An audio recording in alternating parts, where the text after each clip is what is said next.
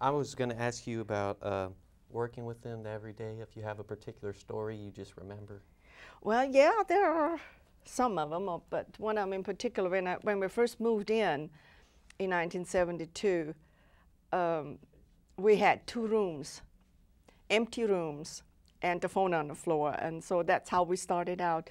And Mr. Gregory was also assigned or got the privilege to act as a coach for the USA track and field Olympic championship, and he went with them to Munich for 3 weeks or 4 weeks. I don't recall how long it was, but here it was. He was gone, and I was there at home here, so it was quite challenging, you know. But with the time, over the years, we built up the whole department, and so it was very nice working with Mr. Gregory.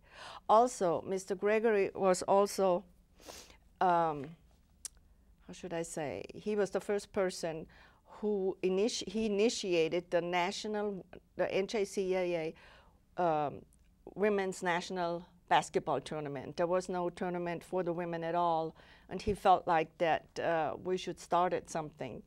And he sent out a survey, but at that time there were only 7 responses because the other colleges didn't have women's team.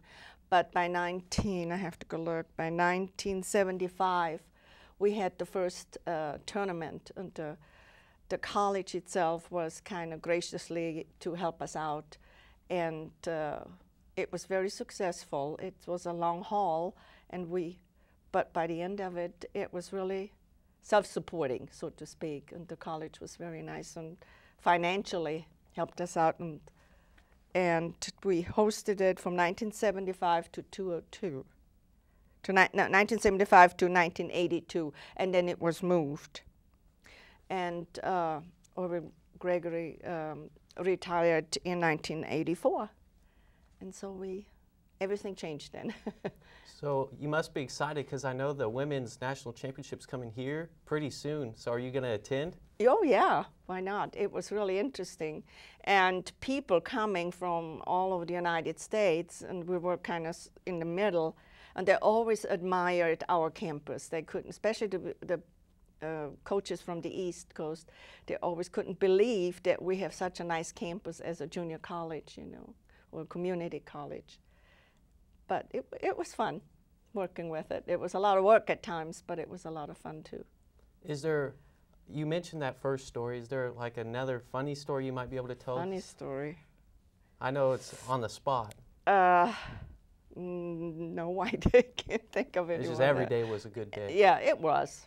It really was. He was a very nice man, and he was very easy to work with.